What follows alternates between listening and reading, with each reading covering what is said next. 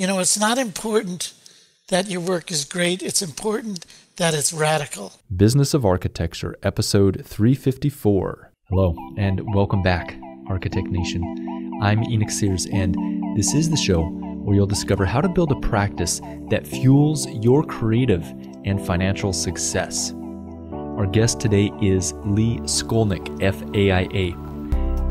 Skolnick runs an award-winning architecture practice based in New York City. The firm, Skolnick Architecture Design Partnership, is about 30 people strong and has an accomplished portfolio in the museum, cultural, and luxury residential sectors. In today's episode, we discuss how Skolnick has grown the practice to win significant commissions around the world. Lee, welcome to the Business of Architecture podcast. Thank you. It's great to have you here. So, Lee, the Business of Architecture podcast, I started over 10 years ago. And the reason why I started the podcast is because I realized that I got architecture. I knew how to be a great architect, or what I thought was a great architect, let's say a good architect. But what I didn't know was anything about the business side, running a firm, managing a firm, how to get clients. And so my experience was that lack of knowledge in those business areas held me back from achieving what I wanted to on the architecture side. And I'm curious if you can identify with that, if you've ever felt that way. How was that for you? Well, I'll tell you a little story. When I was a student at Cooper Union, first of all, I was shocked that I was admitted to Cooper Union. But once I got over the shock and the gratitude for being there, I noticed that so many of the students were just amazingly gifted. Just so talented. And frankly, I felt like I had a lot of catching up to do. And, what I find really interesting looking back on it is that I don't know what happened to most of them. And I think the reason for that is that it takes more than just knowing about architecture. And, I had the benefit of growing up in a household where my father was, he was an immigrant to this country. He came over in the 1920s from Russia. He and my grandfather started a little business. And I saw, through my own experience, what being an entrepreneur, what being a business owner was like. And I had absolutely no interest. I was an artist. My first art was music, and then, I discovered architecture. And I thought that, I'm not really interested in being a businessman. I'm interested in being an architect. I started out on my own. And before I knew it, I had to do everything that a business person has to do. And how'd you feel about that? Well, it has to come naturally. And I think what I'm getting at in terms of my colleagues at Cooper Union is you have to be able to sell yourself. You have to get work. You have to make that work profitable. You have to find organizational strategies. Most architects go and work for firms for a while, and that's how they learn about the business. And I didn't do that. I was very ambitious, and as soon as I got out of school, and I had done some apprenticeship while I was a student, so I was able to take the exam immediately, and I just started out on my own. So I had to learn everything about the business of architecture by doing it. Wow. Not by example. Yeah. So it was this combination of maybe having some innate understanding of business through my dad and my family, and then just, crossing every hurdle as I encountered it in terms of what the business of architecture is like. And, I've been practicing for 40 years, and I will not say that I've mastered that aspect of it. I don't know if you can. It just takes so much psychology, philosophy, business acumen, as I said, salesmanship, or the ability to get your ideas across and to get people to have confidence in you, and that you can.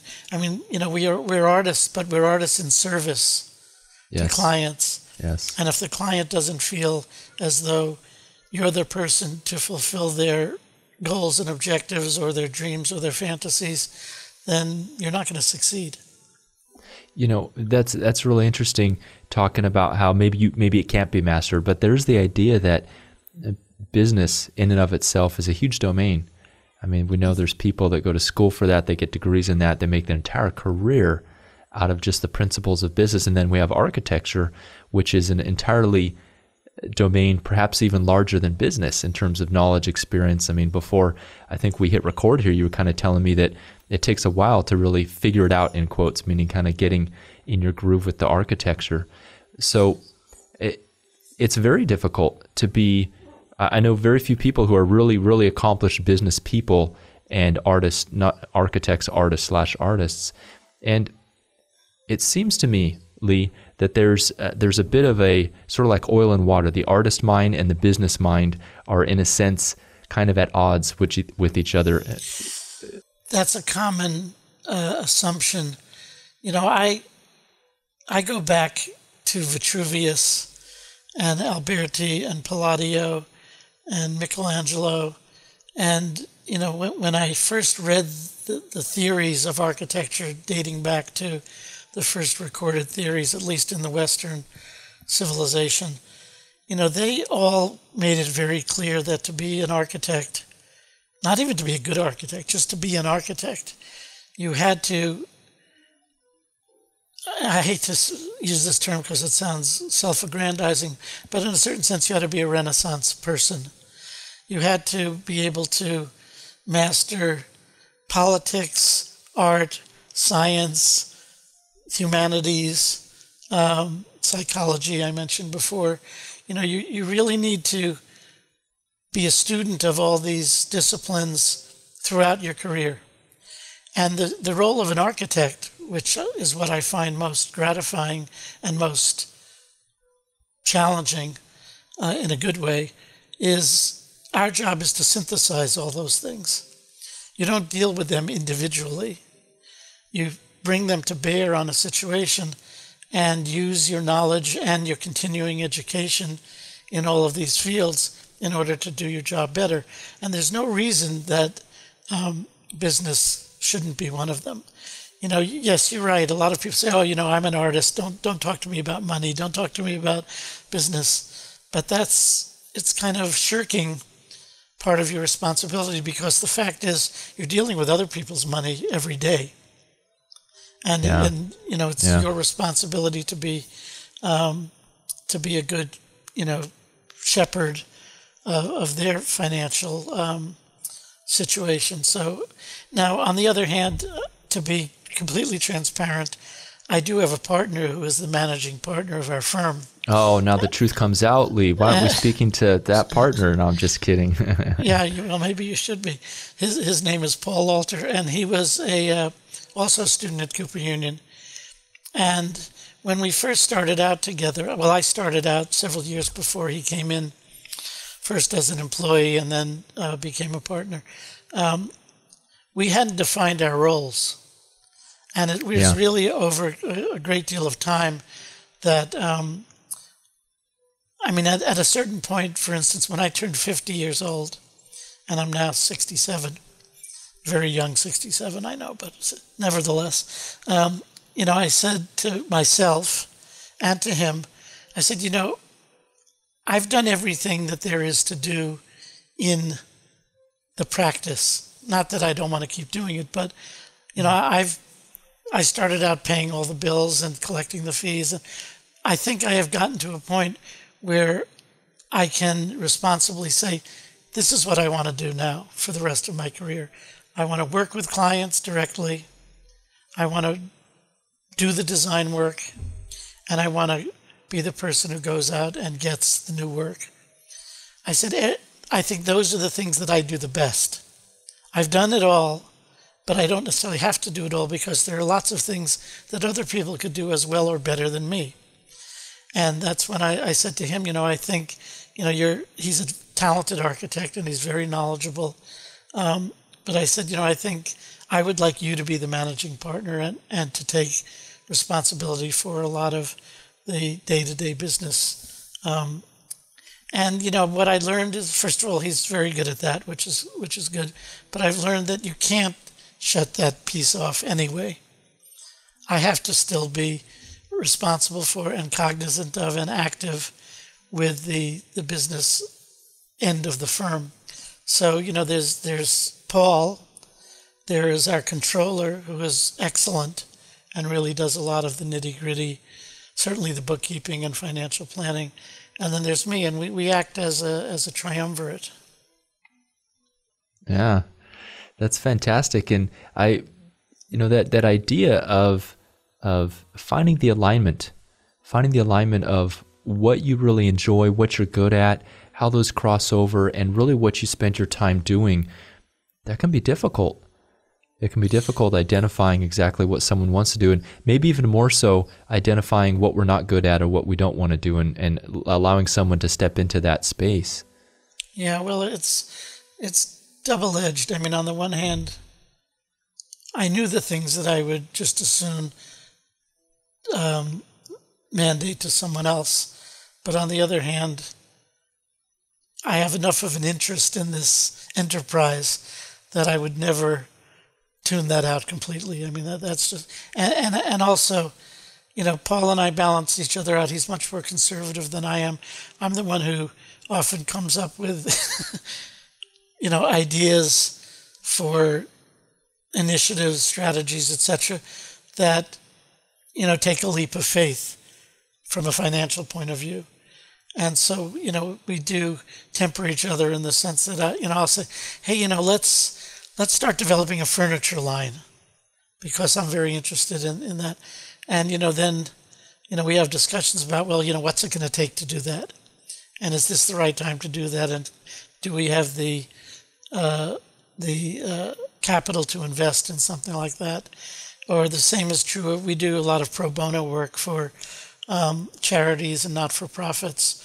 And, I tend to commit the world. I just, we'll do this for you. And we do, but we also, we meet and we say, well, let's donate our services up until this point, and then if they decide they want to go ahead, then we'll give them some reduced fee to continue the project, or I will donate my time, but we'll charge for the rest of the staff. So we come up with ways to, I feel very strongly that architects have an obligation beyond their business practice to give back to society, because we have an expertise that is valuable, and a lot of people need it, and not everyone can afford it. So, we try and always strike that balance between, we'll usually have maybe three or four pro bono projects going on, in addition to, I would say on average, maybe about 20 projects in the office. Yeah, I know a lot of architects feel that same way, Lee, which is the desire to really, really give back to the community. How can we give back to the community, though, if our profitability is down, or if we don't have the financial strength to be able to do that? It's really difficult. Yeah. There are companies and professionals, I think of lawyers, who are charging $400, $600, $700, $1,500 an hour for their time. Architects, if the founding principal of the firm can bill at $350 an hour, that is at the very high end, not perhaps the extreme high end, but for most firms, we're not a big firm. We're, between 20 and 30 people. We can't charge any more than that. And then, it goes, of course, on a sliding scale down, where for junior people, we may be charging $95 an hour. So to your point, when we do pro bono work, it's coming out of our pocket. It's not just, shaving some cream off the top. It's literally cutting into time that is not billable. Yeah. But we do it because, that's our commitment. Those are our values. Yeah, I get it. How much would you say that you've tried pushing that upper envelope of what you could charge? You kind of mentioned the $300 an hour barrier. Well, architects, as we all know, and you probably know as an architect, we're our own worst enemies, in the sense that, from a business point of view, constantly undercutting each other, constantly bidding lower in order to get a job. So, we're often considered, not often, we're most of the time considered on the high end of fee schedules. And it's tough because, we have clients who say, well, I want you, but, you're going to cost me X number of dollars, and there's somebody else who's going to do it for, ridiculously, 50%, 75% lower than we're charging. And, what can you say? Well, then you should hire them, because I'm not going to, we can't be competitive. I don't want to pass judgment on their skills or talent, but I have to believe that they're not spending the amount of time that we're going to spend on your project, because if they can charge that kind of low a fee, then they're either not able to support themselves, or they just think that they can spit out, solutions. And that's just not what we do. We take our time to do the job really the way it deserves to be done, and that's going to cost a certain amount of money, and we lose a lot of work. Fortunately, we have a reputation that often precedes us, in the sense that people have already decided that they want to work with us and they're willing to pay the fees. And we're not astronomical. We're not charging what I'm sure that, that 1/100th of 1% of, the so-called star architects are charging. It's really interesting. We work with, at times, with interior designers, and I'm just floored by what they charge and what they get away with. Yeah. And, we'll struggle to convince a client to use a better quality window, which will cost them X amount of dollars. And then the interior designer comes in with a side table that costs $500,000. And it's like, what? You're not willing to use a good quality building material, but you're willing to spend, $500,000 on a table. Yeah. Who's, what can you say? What can you say? Maybe you should revisit that conversation with Paul about furniture, right? This could be a viable business opportunity.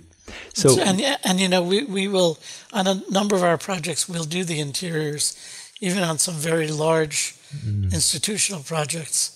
And, it's a bargain for the client. Yeah. Because, for one thing, we don't mark up the wholesale to retail. We just charge for our time. And so they get they get our discount. But they're not paying the markup. Yeah. Killer deal for the client. Yeah, why do we do it?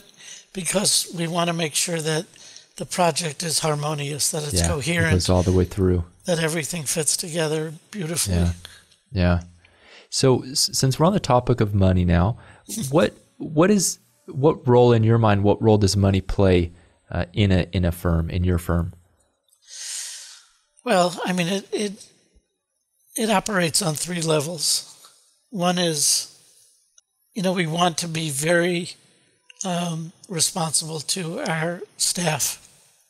So, we try to make sure that we're compensating them fairly, but also that we're offering them, a lot of architecture firms are not, in a certain sense, they're not real businesses because they don't give people benefits, profit sharing, 401ks, health, disability, etc. We give our entire staff all of that. Wow, that's really generous. 100%. Yeah. We just feel like, these are professionals. These are people with families. Why should they suffer because they decided to be architects? So there's That's a good question. That's that's one aspect of the money.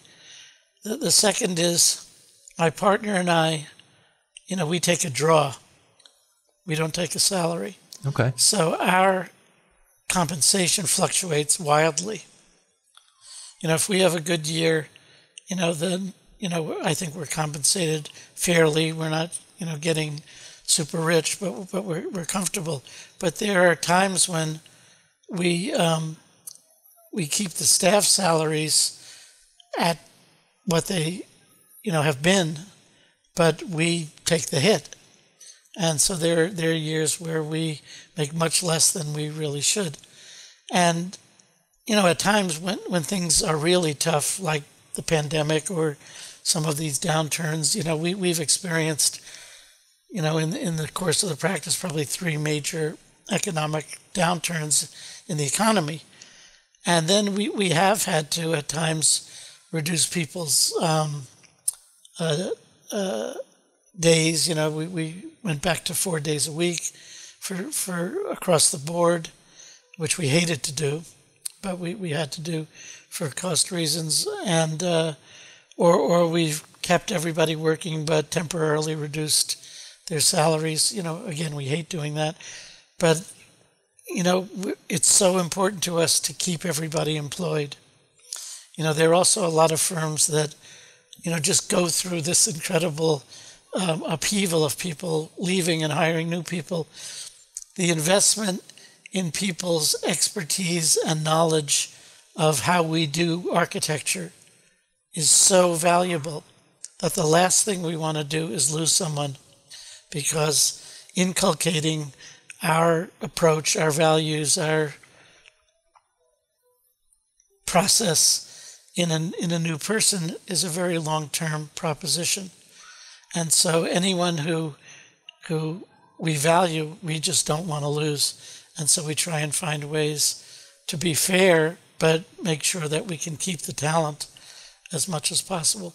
The third aspect of money is just the big nut, as we call it. Every 2 weeks and every month, we have to come up with a lot of money just to stay in business. And so, like a lot of firms, we did suffer as a result of the pandemic. We did get a PPP loan, which saved us, because we got 8 weeks of salary that tided us over.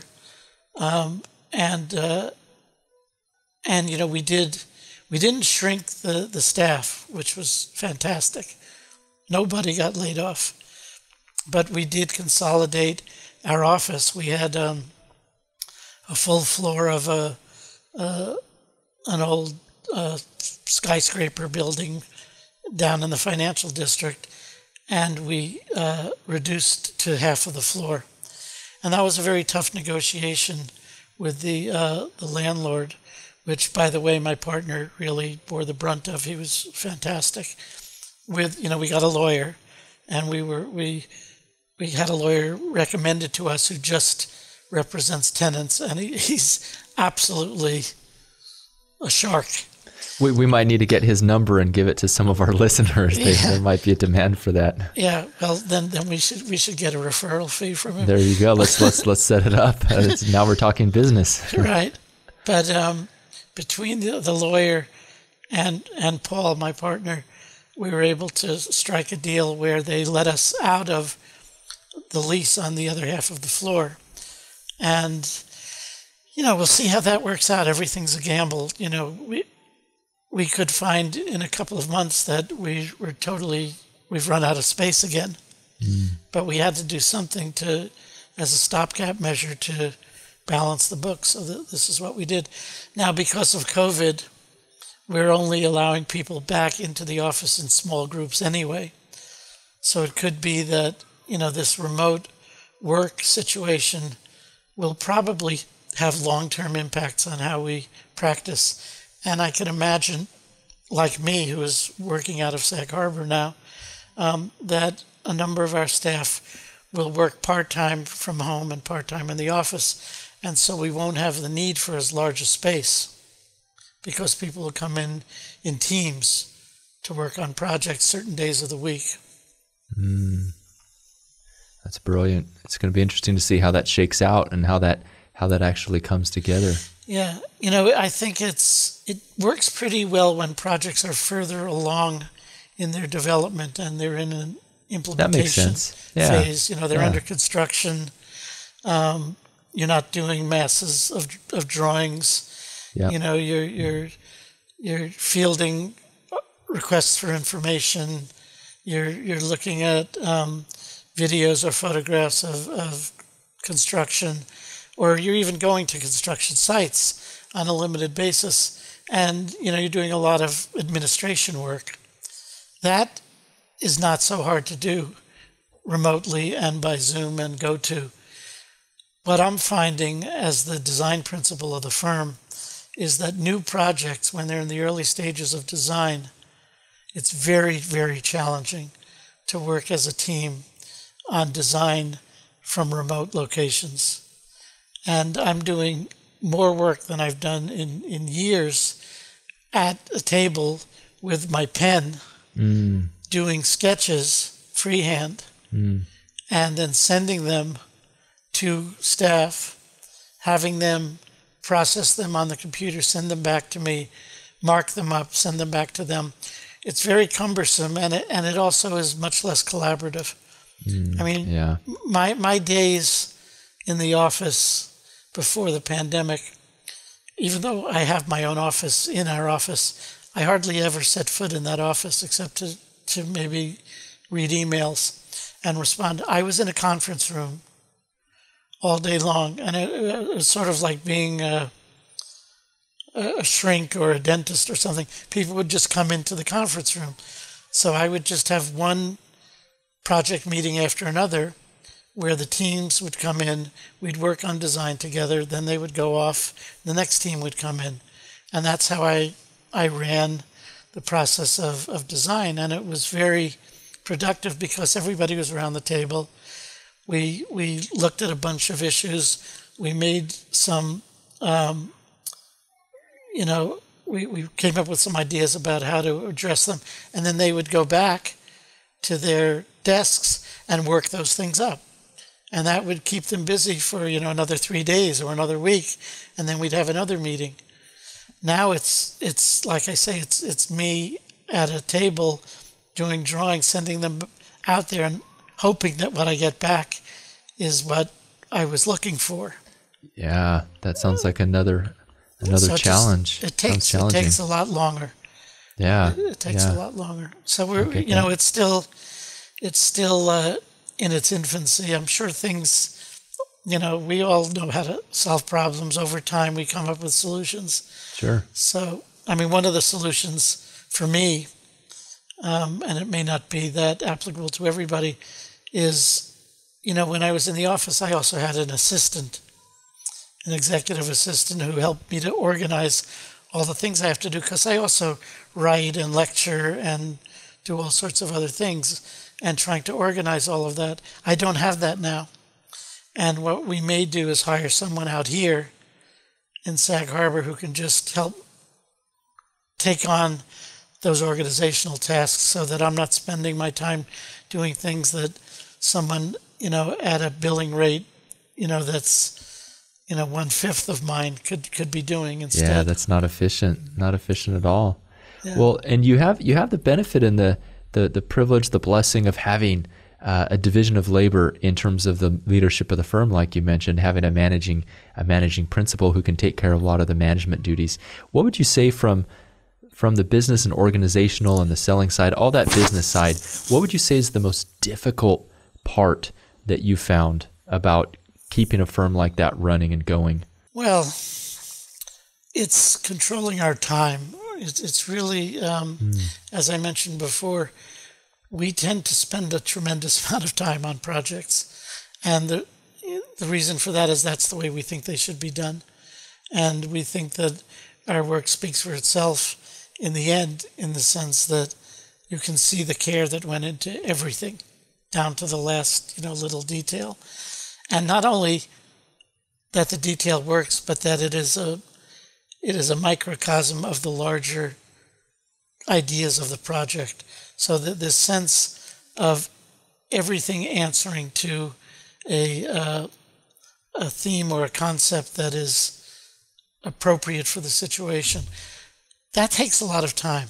Yeah, it because does. you can't just go through a catalog and say, okay, here's a doorknob, here's a hinge, here's a piece of HVAC equipment. It's like you look at everything through this filter and try and determine does all this get synthesized into something that is very holistic in the end. And it just takes time. So the management of time, I mean, we have project management meetings every Monday morning. So it's Paul and I and Joanne Secor, who is my wife, but also our director of museum services. So all our museum projects she runs, and she also takes care of marketing as the marketing director. So we meet along with our controller and the project managers in the office, a handful of, 6 or 7 project managers. And all we're always talking about is time management. What are the fees that we have to work with? What is the time we have? What time modules did we project for the various phases of the project? Yep. And how well are we meeting those expectations? And, we see which projects always take more time. And frankly, they're the cultural projects, the museum exhibits, the libraries, the schools. And to be perfectly honest, a lot of our other projects wind up paying the shortfall of those projects that really don't get covered by the available fee. And if we're doing those institutional projects, very often it's a government entity or a foundation, or and they don't pay high fees. They pay. In fact, they very often dictate, quite low fees. Why do we do the projects? Because we love doing them. Yeah. But they often don't compensate to the level of the time that we have to devote to them to do them well. Yeah. Well, I mean, that's definitely difficult from a business perspective. I mean, let's say I run a painting business and there's a certain type of clientele that I really enjoy working for, and I go and I spend 30% more time doing that even though I'm not getting paid for it. I mean, that money has to come out of somewhere, right? And so what I hear you is that you have some projects that are more profitable and that they end up paying for the overages and the extra time that you spend because of your care about wanting to make sure those projects are really the best work you guys can produce. Is that what I'm hearing? I mean, if we can't do that, then, I'll go play guitar in a club instead. Well, tell me this, Lee. So it is difficult to, like you said, you guys are taking draws. So you're not on a salary. Say it fluctuates. I mean, if you don't mind me asking, and feel free to pass the question. I mean, are you independently wealthy? Do you live off of a trust fund? New York isn't the cheapest place. How do you make this work? With a great deal of effort. Okay. No, neither Paul nor I came from. There's this old tradition. Where architecture was a gentleman's profession, and it was understood that you were not going to make a lot of money, but you were, as you say, you were living off some other assets or income. I came from a comfortable family, but I wasn't left any money. I was given support, through the time that I was a student. And maybe a few years beyond, when I first got married, but it was not major support. It was, a little bit of help. But no, we live off what we make, and yes, New York is tremendously expensive, and and it's not purely the pandemic that had us moving out to Sag Harbor, because we were supporting, 2 complete homes in 2 expensive areas. I mean, the Hamptons is not cheap either. Yeah. And so we're sort of taking a breather financially in the sense that we reduced our overhead, our personal overhead, by probably 30%, I would say, in moving out of New York. And, frankly, we'll probably get another place in New York after things calm down, but it will be a lot less expensive than the place we had before. So, no, architects, people send me their kids who think they're interested in architecture. Yeah. And they sit down across the desk from me, and I ask them, why do you want to be an architect? You sure this is what you want to do? And I tell them two things that always come up. One is, if you're smart enough to be an architect and can get through school and licensing and everything, you're basically smart enough to do anything. Yeah. So if there's something that you may be interested in as much or almost as much as architecture, if you don't feel like you absolutely have to do architecture, then do something else, because it's going to be a lot easier and you're going to make a lot more money. You could be in finance, you could be in law, there's so many things you could do with your intelligence that will be more compensatory. That's number one. The second thing is, they always say, well, what advice do you have for me? And this doesn't have to do with business, but I always say the same thing. Travel. You must travel. You must see the world. You must understand other cultures. You must see all the buildings that you studied and understand why they're important. And you need to distill down what are the qualities of human existence that are universal, not what divides us. Although that's interesting, and that's a great education as well. But what you need to know as an architect are what are the basic needs of people.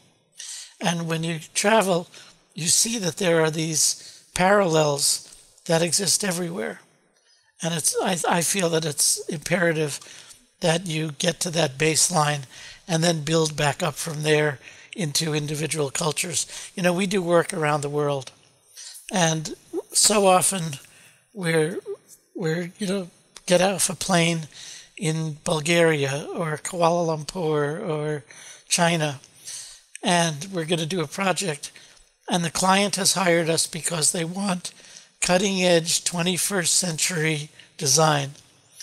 And my first response is, you're going to get that. You don't have to worry about that. What we're interested in is doing something that's appropriate for your culture. And we're just dropping in out of outer space into your culture. Our first job is to immerse ourselves in your culture and understand how people respond to space, how they respond to material, how they respond to light and detail and social interaction and all these factors, because that's what's going to make your project successful. And it's very interesting because we get pushback. When we did our first museum in Bulgaria, I basically gave this sermon to the client, and they said, yeah, that's fine, but we're not that interested in our culture. And I said, well, I am. and we wound up doing a museum that did both. They got their 21st century building. It got published everywhere. It won all these awards. But the fact is, it's the right building for them. I couldn't have done it in Florida or Tokyo or Shanghai. It comes out of their culture to serve their culture. And you guys have, as you mentioned, you've done some very impressive commissions and a lot of fun work. I can hear that passion coming through in this conversation, Lee. What would you say is the key to the work that you do win? Does it just, the phone just ring and it just come in? Do you do any sort of outbound searching or business development? How do you get your best projects? We get our best projects two ways. One is literally just word of mouth. Got a tremendous amount of referrals. Yep. And the nice thing about that is that they have very often decided already they want to work with us, or they're talking to a very small handful of architects, 3 or 5 at the most. And when that happens, I'm pleased to say we more often than not get the project. but that's mostly for personal residential projects, some commercial projects. The cultural projects are almost often done by competition or RFPs. We tend not to respond to RFPs that just go out to the entire world. We tend to respond to invited RFPs where they've already, narrowed it down to, again, 5 firms, 3 firms, 8 firms, something like that. And then, our track record, it's like everybody else. I mean, if we get 20% of those, that's pretty good. Happy days. Yeah. But what we have not really done, we talk about doing it all the time, but we've not really done is gone out, cold calling or cold selling, that sort of thing. I mean, there's an interesting phenomenon which may be of interest to your listeners, to some of them at least. And yeah, I started out purely by serendipity working in 2 realms. One was custom residential and the other was museums. And I won't go into the long story of how those happened. But what was interesting about them is that they all occupy a certain world.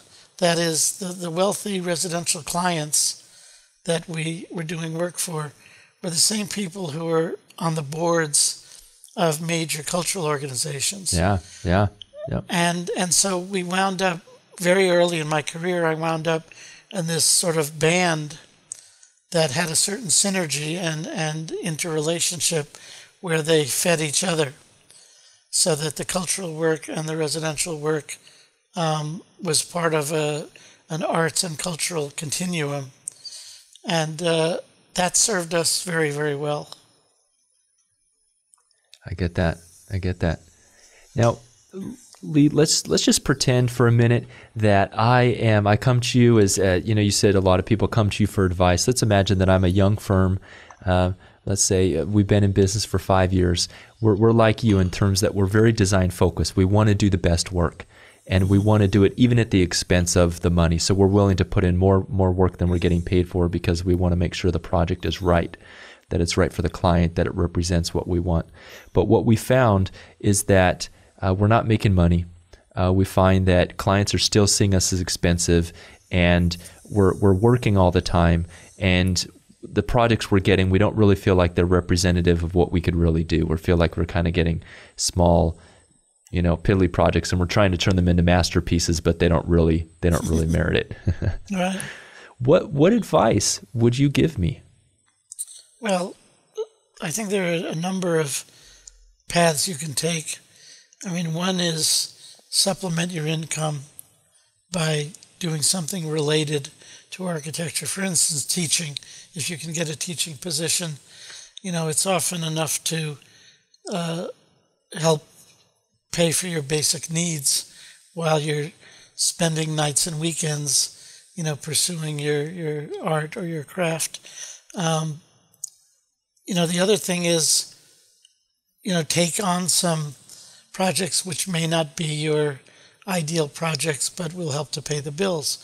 So don't stop pursuing the projects you really are passionate about, but find some way to do some work that is, I don't want to call it grunt work, but it's work that needs to be done and that you have the skills to do. The other thing, which is easier said than done, is be entrepreneurial. Find things to do. Like I know architects who, in their spare time, have been designing like designer dog houses and put them out on social media and supplement their income because they get, every once in a while somebody will pay them a few $1,000s, for a design. So, what skills do you have that could be actually made operative and be fun, but give you, an added kind of income that doesn't require a client to hire you to do a design project. Yep. But, there's no, I certainly don't have any magic answer, but I think it being entrepreneurial, all of those things in a sense are entrepreneurial, even teaching. I mean, think about what skills, expertise, and qualifications do you have, and how could you put them to use in some way? I mean, if you're really passionate, it would be a shame to give that up unless you really have no choice. Because in most cases, if the talent is there and the passion is there, it will come to fruition at some point. It just may take a while. I mean, I look at colleagues of mine like Liz Diller and Rick Scofidio. You know, Liz was in my class at Cooper. Rick was our professor. My first year out of Cooper, the three of us worked together. And I actually left, well, for two reasons. One was because I knew it was going to be Liz and Rick. It wasn't going to be Liz and Rick and Lee. But also because, you know, they had the guts and the discipline to take on anything they could and not compromise their standards in terms of what they wanted to do. And they spent 20 years doing practically no build projects. You know, they taught, they did museum exhibits, they did performance pieces, they wrote books, they lectured. They managed to keep going, and it paid off enormously. Because now they're, you know, right up there in the top handful of firms doing spectacular work. So, you know, they stuck to their guns, and they had the passion and the discipline to keep going at it. And, you know, I'm very impressed by that. Yeah, it is. So let's say that we take that advice and we're able to find something that actually supplements the income. So now we're surviving.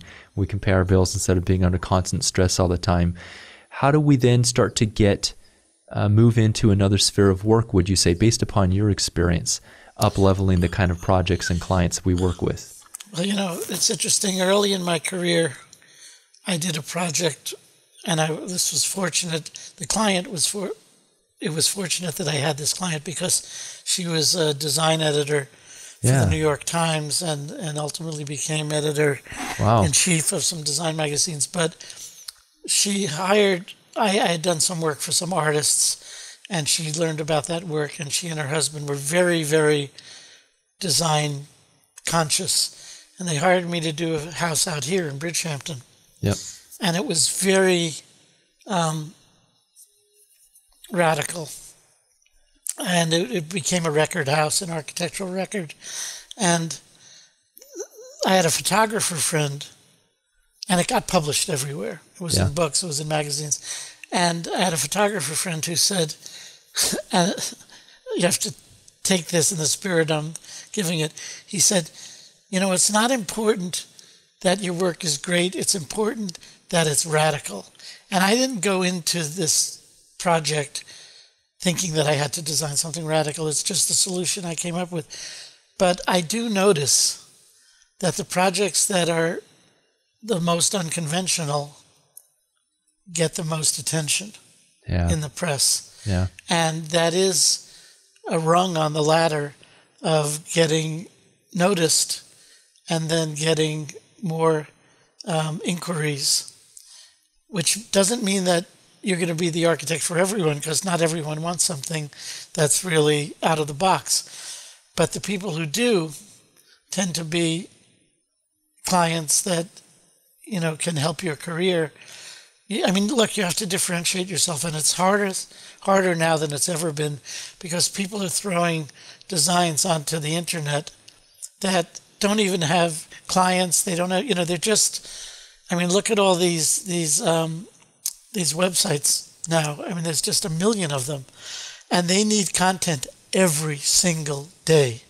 And so they're just throwing stuff on there. And I have to say, I don't want to sound like an old guy, but to some degree to the detriment of architecture, because, you know, the computer has allowed us to create these visions that have no relation to reality, but they're just shapes.